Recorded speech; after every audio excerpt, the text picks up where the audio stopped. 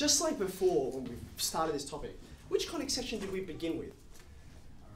We started with the parabola. And the reason why is because it was a nice, easy case to think about, even though now that you know all of this stuff, you might think, oh, it's more logical to start with the circle, because that's like your basic case. But you can see it sort of breaks down mathematically because it doesn't have the ratio, the eccentricity that we're talking about. Okay?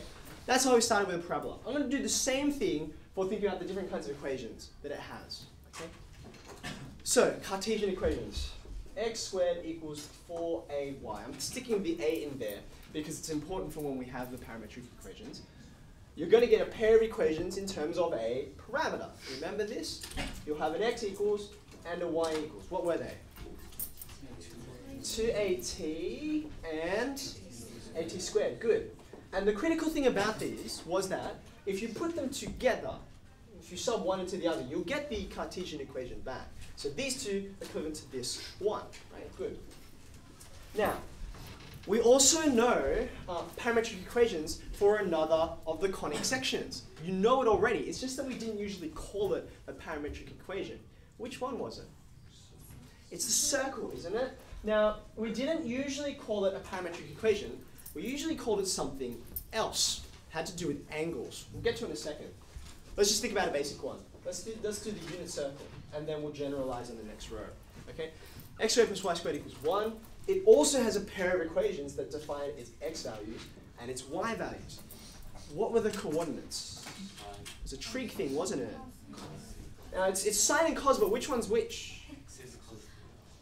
X is cos, and the way I remember is it's alphabetical, and that makes y sine. And of course you could draw the unit circle for yourself, and you'll see cos refers to that horizontal distance, hence x, and sine refers to the vertical distance, hence y. Okay. Now, we actually gave it a different name. Do you remember what we called it? We didn't call it parametric equations. Because it has to do with this angle, we often call them polar coordinates, because that defines things in terms of angle and radius. Okay? So we'll revisit that word in a second.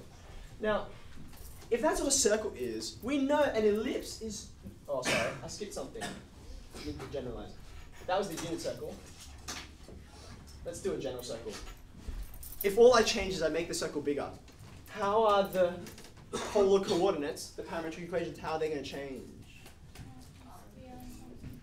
Well, they're going to get further out, further away from the origin by a factor of the radius, right? So that's going to be r cos theta, and this will be r sine theta, and that's the only difference. Okay, now I can move on to the ellipse. Now, being that an ellipse is just a circle that's been stretched out in different ways, okay? If we consider the basic one, which has its center at the origin, oops, there we go. Okay. The nice thing about this equation is it's already got its proportions built into it, based on A and B, okay?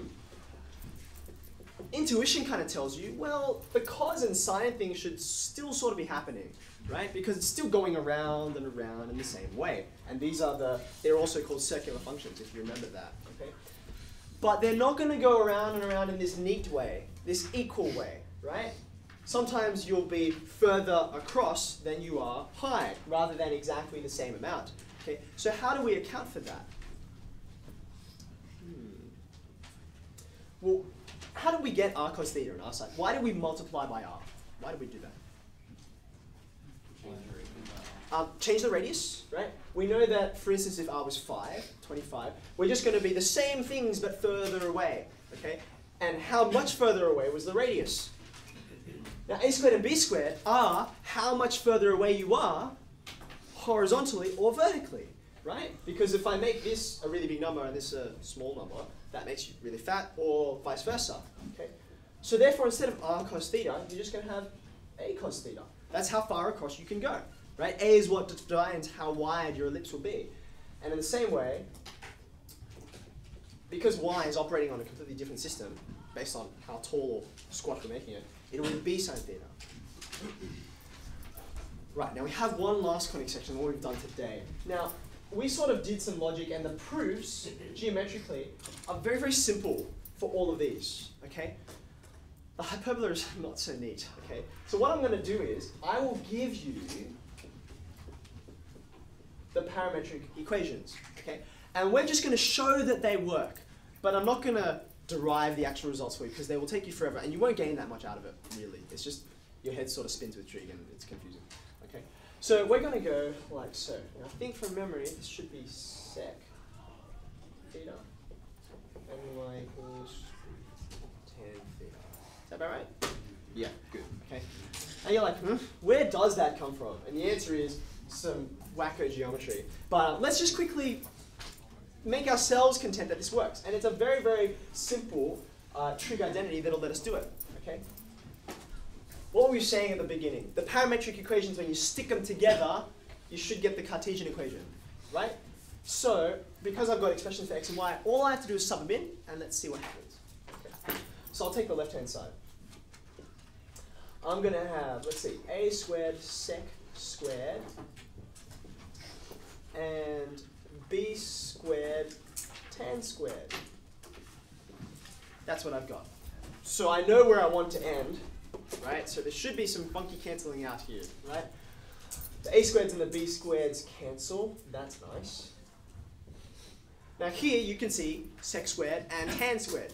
Clearly, there's the Pythagorean identity that's going to come into play. Now, I don't know about you, but I always found it a nightmare to try and remember, is it 1 minus tan squared is sec squared, or the other way round? I always found that confusing, okay? So here's the way that I do it. Just go back to the original. Sine squared plus cos squared equals 1, right? Everyone remembers that. People don't seem to have trouble with that, which is great, okay? How do you go from this one to the one with tans in it? What do we do to everything on that line? You divide by cos squared. Right? So divide that one, you get tan squared. Divide this one, you get 1, and then you have your reciprocal identity along the end. So that's a really nice foolproof way of never screwing it up. Okay? Therefore, I'm going to stick that in there. So I get my tan squared plus 1 minus tan squared, which is the one that I was expecting. Thank goodness. Okay. So this works. It does actually satisfy the Cartesian equation. All right. As for the proof, you can look it up, but it's kind of long involved and I don't think it's that beneficial for you guys. Okay. But here's the point.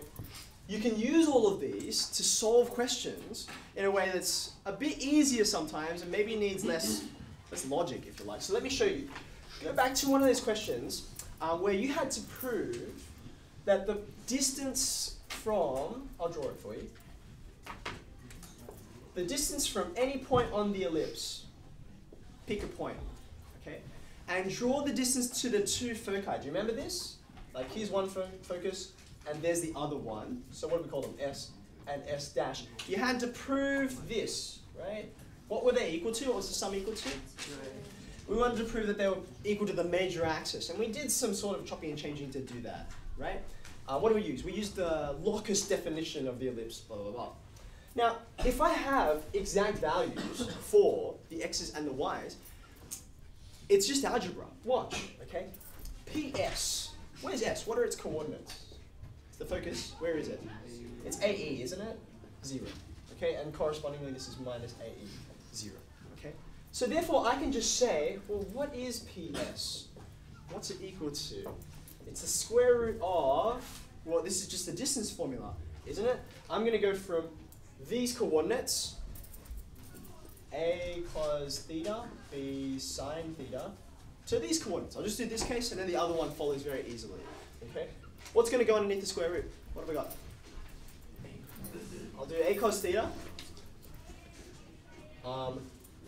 minus ae squared plus b sine theta minus, because I'm on the axis, it's just 0, isn't it? Okay. Now you look at this, you've got square root of a squared cos squared 2a squared e cos theta, yes? A squared e squared, b squared sine squared. Now you're like, for real? Look at that thing. That's a mess, okay? It's actually not that bad. Think about it. You've got so many sine squareds and cos squareds. You're going to use this guy, okay? And you've got a's, e's, and b's squared. So you're going to use, what's the relationship between a squareds and e squareds and b squareds? Do you remember? Come on, we know it by now, don't we? B squared equals a squared for an ellipse. Which one? Minus e squared. Good. Now you can use that right? In fact, once I expand it, you're like, oh look, there's even an a squared e squared there. Okay. So I'm going to get you guys, your first bit of homework is to finish proving this question using these identities.